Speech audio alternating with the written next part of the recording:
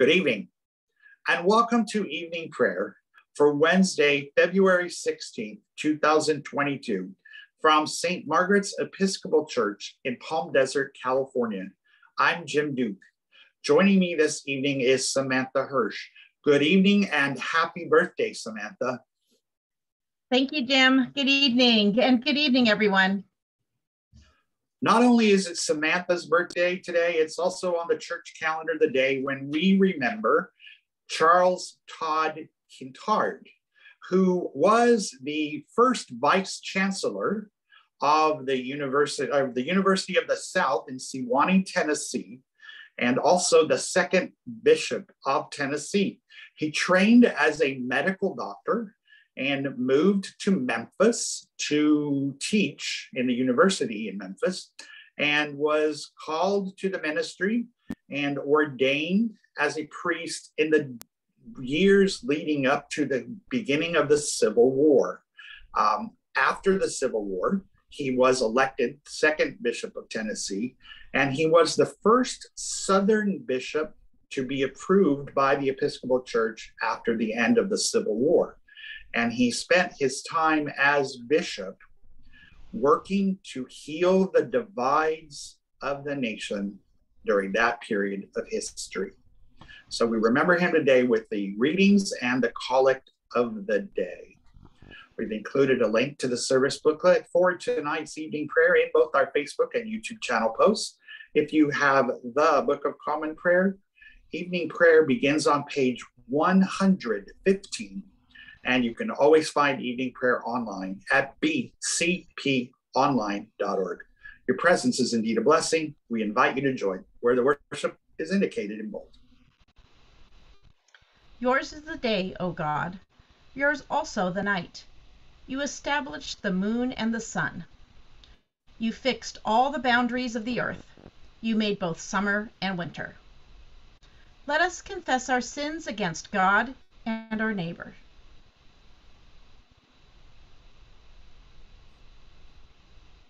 Most merciful God, we confess that we have sinned against you in thought, word, and deed, by what we have done and by what we have left undone. We have not loved you with our whole heart. We have not loved our neighbors as ourselves. We are truly sorry and we humbly repent. For the sake of your Son, Jesus Christ, have mercy on us and forgive us, that we may delight in your will and walk in your ways, to the glory of your name. Amen. Almighty God, have mercy on us. Forgive us all our sins through our Lord Jesus Christ. Strengthen us in all goodness, and by the power of the Holy Spirit, keep us in eternal life. Amen. O God, make speed to save us. O Lord, make haste to help us. Glory to the Father, and to the Son, and to the Holy Spirit, as it was in the beginning, is now, and will be forever. Amen. Alleluia. O gracious light, pure brightness of the ever-living Father in heaven, O Jesus Christ, holy and blessed, now as we come to the setting of the sun, and our eyes behold the vesper light, we sing your praises, O God, Father, Son, and Holy Spirit. You are worthy at all times to be praised with happy voices, O Son of God, O Giver of life, and to be glorified through all the worlds. Let us say responsively by whole verse a portion of Psalm 92.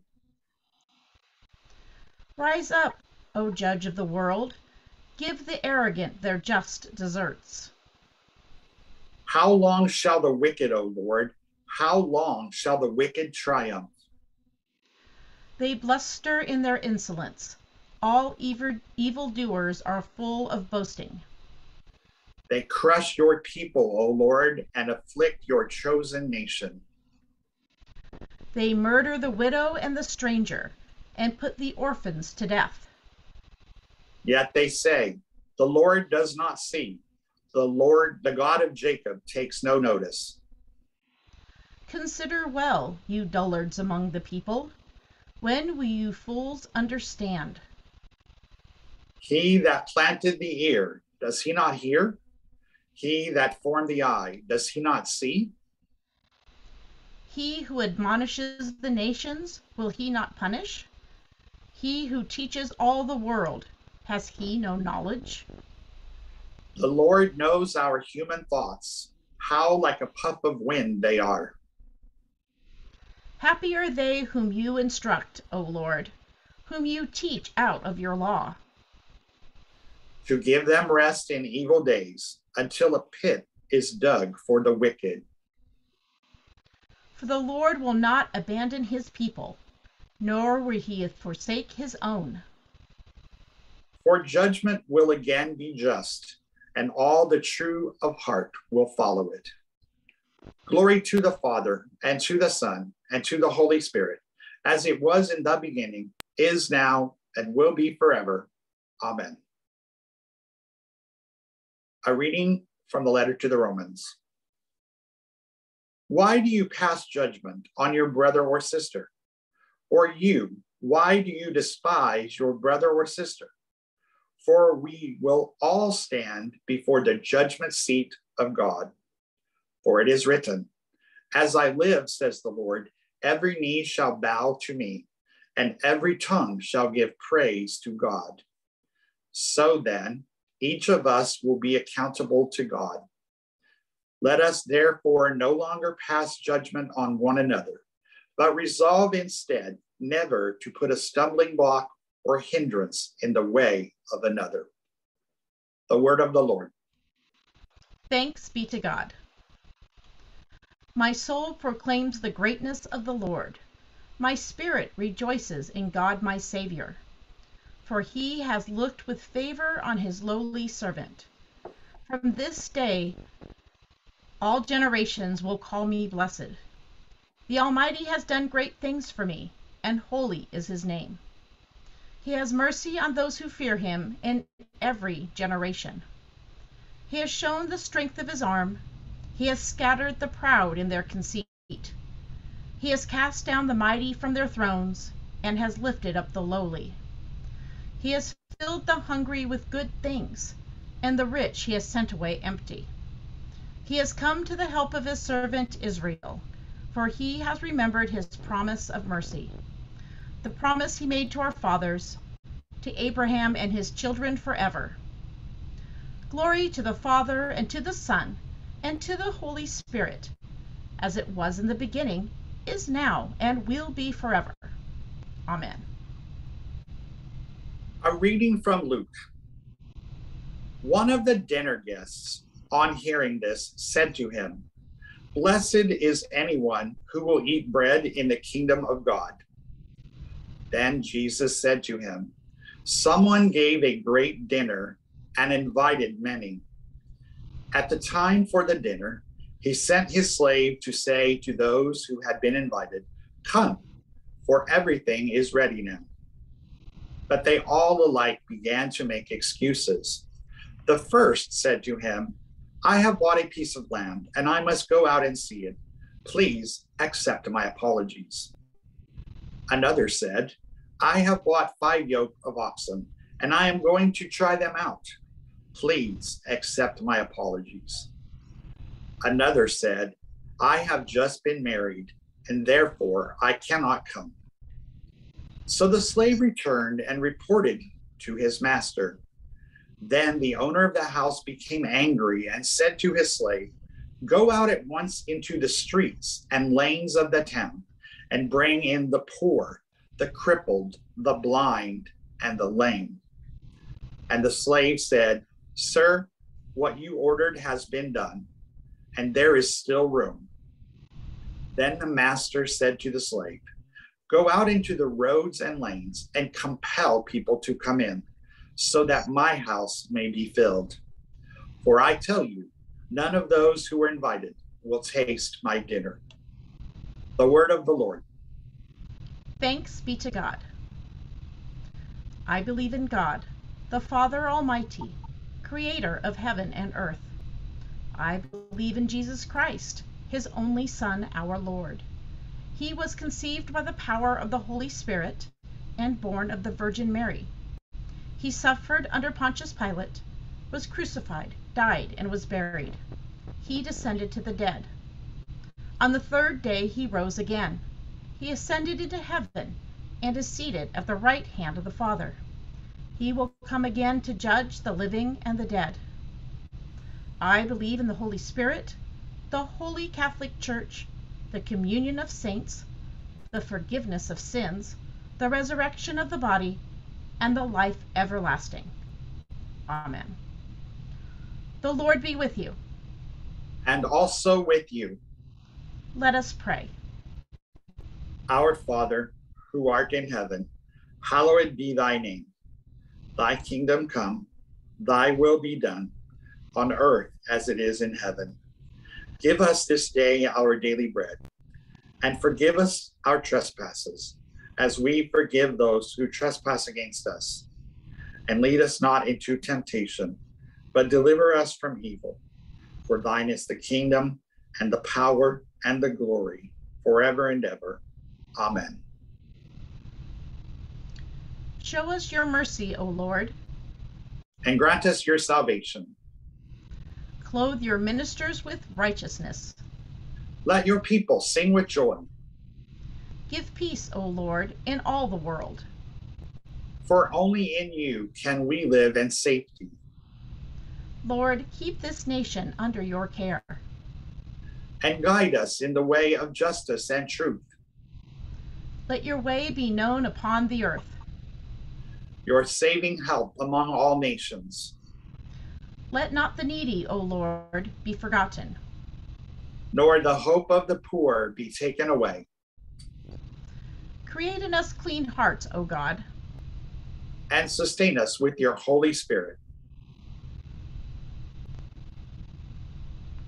Mighty God, we bless your name for the example of your Bishop Charles Todd Quintard, who persevered to reconcile the divisions among the people of his time.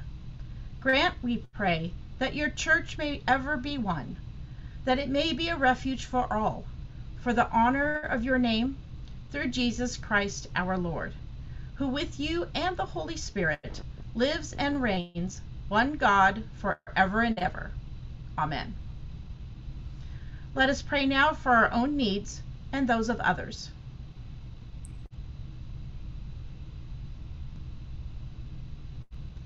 Be our light in the darkness, O Lord, and in your great mercy defend us from all perils and dangers of this night. For the love of your only Son, our Savior, Jesus Christ. Amen. Lord, make us instruments of your peace. Where there is hatred, let us sow love. Where there is injury, pardon.